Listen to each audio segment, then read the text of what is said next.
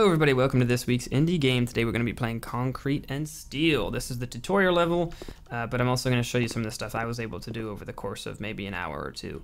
So this is a building sandbox creative style game made by Matterhorn Software. This is their first publication on Steam, and it is in early access as of May 27th, 2016. So yeah, if you want to pick it up, you can get it for around $12 US dollars during its launch sale, and later on you'll be able to get it for, I think it was 14. So this here is like icon tutorials. They're using icons to show everything, and they're a little confusing, which is why I wanted to show it. And I think the whole reason they're doing that is so that they don't have to put English text here, so that people in other languages can still get the point. But this is like, hey, information about the game here. There are no winners. You don't have to do things fast. Just build and be creative. Okay. That's what I think it means. We're going to do these out of order because I don't know why they did them like this, but that's okay. We're going to do clicking first places stuff. That's important. And actually, what happened there is I actually placed it on the wall. See? You can place stuff on stuff. Right-clicking rotates it. So if we make a little wall here, and we can rotate things around you rotate it around the red crosshair there, the little origin point. Here we go, modern art, my friends, modern art. As you saw me before, pushing Q deletes things. And then lastly, there's the scroll wheel, which is hard to explain. So it's not hard to explain, they just kind of did it poorly. So if you look in the upper left hand corner right now, we're using the build tool. We have the wall category selected, and the object we're using is 1 meter by 1 meter walls. If we scroll wheel, it looks like you're making them bigger and smaller, but you're actually just changing what object you're using. So if we go into this next room, it instructs us to press C. If we do that, then we get a little menu of different objects to place. And actually, if you hold C and scroll, you can actually get to different categories. So let's go to like kitchen, okay? And now if we release C and just use our scroll wheel, you can see that you're cycling between different things in the kitchen category. And the reason why that was confusing for the walls is because all the ones in the wall categories are just different sized walls. So it looked like you were changing the size of it, but you're not. And yeah, that's pretty much it for this section of the tutorial. If we go into this next room, it tells us to press tab to change tools. If you press tab for the first time, you actually get the pencil, which is the freeform tool. This is a new addition to the early access. It was in the first update to the game. So if you scroll and drag, if you click and drag, you're going to get a meter high slab of concrete, however far you dragged. While you're dragging, if you scroll the wheel, you can actually change the height of the block, and that's pretty cool. So that's a nice tool for using to build things. Okay, but if we get to the spray canister that they have here, you can get the spray canister that has a brick texture on it. If you click on the table, it'll actually make the table turn to brick. If you press C again, you can get different categories this time based on you know, which based on what kind of thing you want it to look like, and you see a preview of what that will look like on the canister itself, which is really cool. I really like that a lot. Okay, so yeah, if two things you should be aware of when you're building. Let's go to the freeform mode. It's a little hard to use this grid on the floor because you know, you kind of just have to count out the things. The grid moves with your cursor, so as you're counting out your steps, the cursor kind of moves, and it's really hard to say, if I want to make this 5 meters long, it's really hard to like drag it out and get a good idea that you're 5 meters exactly. So one thing you can do to remedy that is put down a giant slab like we have here, and then get the paint canister out and go to the handy category and change it to blueprint, or you can also change it to just blueprint.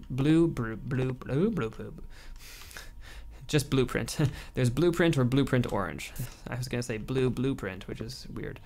And what that gives you is you can actually like start in one of these meter by meter things and just go down here and just count 1, 2, 3, 4, 5. So it's actually a really nice texture to use for counting stuff out. Okay, another thing to notice is that in metal there's like chrome and also I think polished steel, I want to say, that have reflective properties. It doesn't update too quickly and it's not that high resolution, but it's still really cool that it does it and that it's there at all. So I really like that. That's awesome.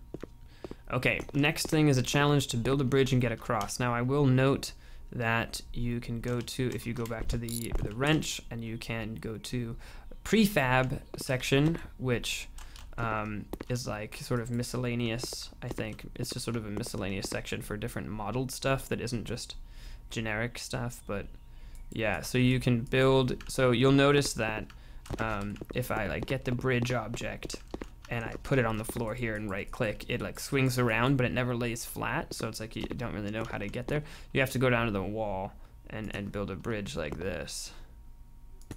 I think that's the intention here. You could also just get a really long beam or a really long section of wall or floor and put it sideways and do that. That's totally an option as well. Matter of fact, I'm kind of curious, can you do, if I do this and I rotate it, and just do that? Yeah, you can just do that. If you just wanted to do this quickly and not actually use the bridge they wanted you to use. One thing I want to note before moving on is if you get the wrench tool and you go to the handy category there, you get a couple of different cool things. So let's do these later. Okay. So in the room, you can press E on the light and you can change the lights to on, or on, which they are on default. If you turn them off, you can press interact and they turn off. It would be nice to have a way to do that without having to pull up this drop down menu. As far as I know, there isn't one though. And then also you can open this door and you can open it by pulling it or pushing it, whichever one makes more sense for the room you're building. And you win. You've finished the tutorial, press escape, go to Google Maps and eat a sandwich with 3 pieces of bread at the bottom.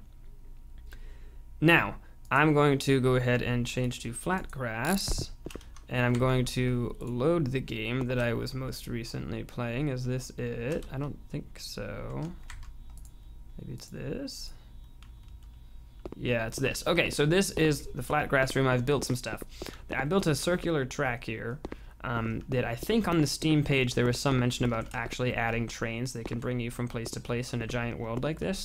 But one thing that is, I can't figure out how to do that if that is already here. One thing that is already here though is this elevator system. So if you, I'm gonna grab this. If you press X, you can actually copy the thing that you're looking at. So I can copy the stairs here. Press X and copy stairs. Right. Press X here and get this elevator. So if you get the thing inside the transit category called an elevator stop, which is kind of like a doorway, and then the elevator, and you line them up just so, you can actually, I've had this not work when I put a second elevator in the scene, or maybe it was because it was facing the wrong way or something, but basically here's one that's already set up, and I can go in here and do first floor, and little elevator music plays in a ding and you wind up at the second floor. You can also call it from down here, so it comes down to you, which is cool. I imagine, you know, on multiplayer, I didn't get to try this feature out to see if there was a way I could like keep my friends from getting up the elevator by constantly calling it away from them. I don't know. But I did play multiplayer to test out some other stuff. You set a password. Anyone can join and look at what you're building, but you have to set a password to actually modify anything, which is kind of cool. And then also, oh, by the way, I didn't put this here. This was all this was here. I don't think I can get rid of it either. This is like the spawn pad, so that you can't place it so that people can't spawn in, I guess. Anyways, if you put in the password to build though, some guy was kind enough to let me to give me the password so that I could test it out on his server. It was the only server I could see. You got to port forward to set up the server too, by the way. So anyways, yeah, so I tried the password, and you can just totally tear down anything anyone else made. I tried breaking some of his stuff, and you can. So basically, it's like just a total free-for-all building until, you know, total free-for-all of building until, unless they don't have the password set, and then they can't do anything. So this is my new apartment's office room. And if I actually close that, we can get in the room. I modeled this. It took me a while, but I modeled it. And essentially, this is an exact replica. It took me a while to do, but I figured out, oh, I'm missing a chunk of ceiling.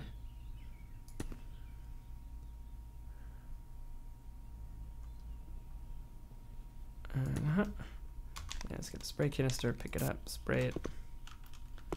Nice. So, I can turn the lights on here if I want. Lights on, it's my computer, my desk, my chair. There's sort of some other little pieces of furniture that I couldn't think of a good thing to put in here. I couldn't think of like a good thing that's in the game. We'll talk about that in a second.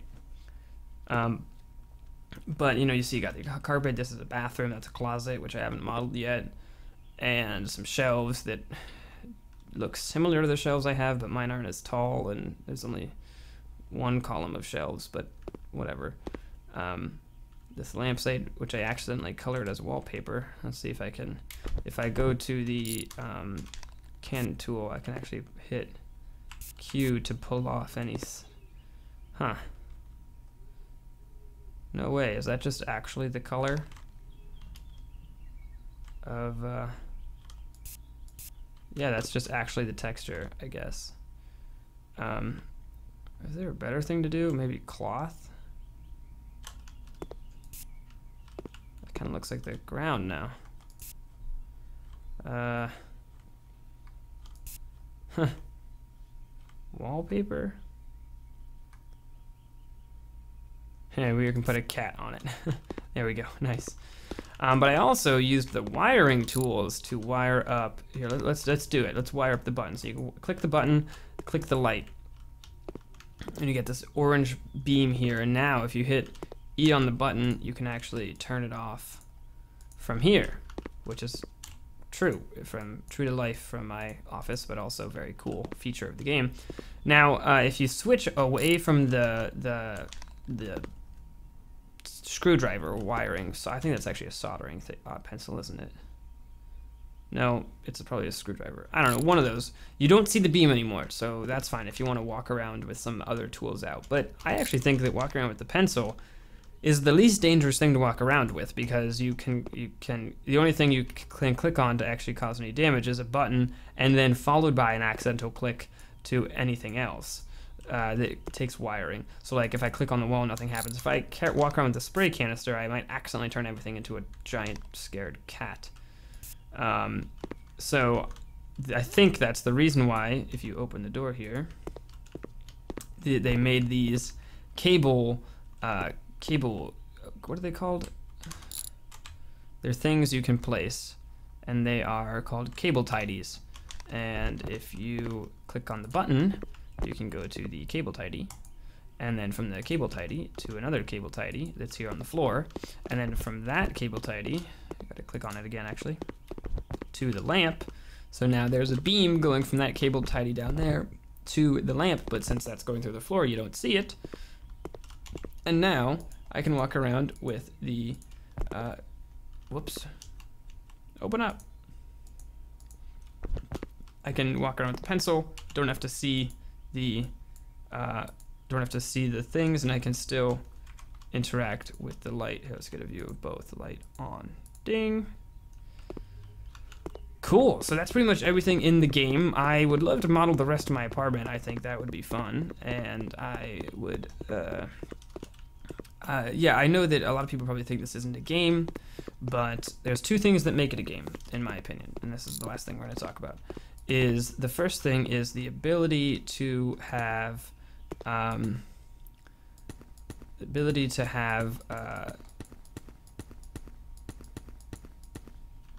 player-made games. Parkour, totally a possibility here. Hide and seek or something like that could totally be fun in a giant map. Competitions for building, you know, I don't know, that kind of a thing. There's also, because it's early access, the possibility for the devs to add some stuff that actually make it interesting to games, like maybe they add the ability to export these builds as a 3D model. I don't know. That would be crazy. But then you know, maybe the things you build in this game along with your friends, much like Tabletop Simulator, you know, then you can sort of share them and put them into other game engines and actually make games from them, which would make this more of a tool than a game. But it would be a really cool feature to have. Yeah, I also think that this would be fun on live streams if you put all your viewers in one thing and try to all build something funny. I mean, there'd be some features that I'd request if that were real. One of the things that I would love to see if that happened was, we're in a block. Is like plots for something, so you can assign people certain plots to build on, and then other people can't build on the other ones. Yeah, so players can turn this into more of a game where you can win if you want. It would also be cool to put like Easter egg hunts and hide things around a map, and then, you know, load the map, race to try to find them all, that kind of a thing. Another reason why this is a game is because, like, Minecraft is definitely a game, right? And there are some goals to do in Minecraft, right? Survive, get food, automate farms to get more resources. But at the end of the day, it's like so easy in the grand scheme of things that, like, after a while, it mostly becomes about creativity, right? Can you just get a faster farm for the sake of getting a faster farm?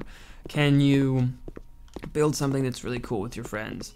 You know, it's like, you beat the dragons and get a credit screen and stuff, but it's mostly not like that. Let's see, if I put that there, what happens? Doesn't care.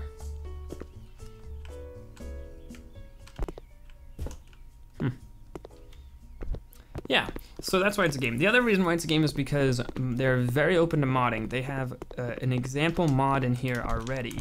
2 example mods, actually. So one of them is where is it? Prefabs? No. What was it in? Other? Yes, other. This gray cylinder mod is just a gray cylinder that's already in the game beforehand. That's something that comes with the game, but they put out the code and resources to turn this into a mod. Oh yeah, you can also put text and E to edit and just say, hello, YouTube. There it is. I wonder if I can see it from the other side.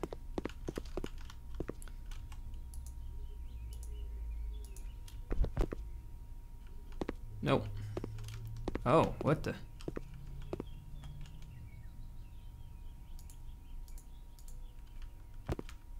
Oh, I must have opened both. Oh dear. There we go. And so that's a mod that seems very easy. It's using you can use whatever kind of 3D modeling tools you want, and then also you can you just use the Unity editor to sort of package this together into a mod, which is very user-friendly and easy and free. Now, also, the other thing is that scary cat wallpaper is also from a mod. That's a mod that the developers provided as an example of how to do a wallpaper. So, yeah, very, very cool stuff there. I think that the mods seem so open to this kind of a thing, the developers rather, seem so open to this kind of a thing that I wouldn't be surprised if this game, as long as it has a community, will actually live quite long and prosper based on these mods. Yes, good. Based on these mods alone. So I think that this is a great game. I know that people will probably say this isn't a game at all. This is some sort of simulation thing, which it is. But, you know, it's also a game, and I think that I would have fun with this, and I'm excited to play more of it. All right, so thanks for watching, everybody. I really appreciate it. We'll play another indie game next week, and I want to give my normal disclaimer at the end that all my opinions are possibly influenced by the fact that I was given a key for this game by the developers, and so I did not have to pay any money to get it. All right, thanks for watching. See you. Bye bye.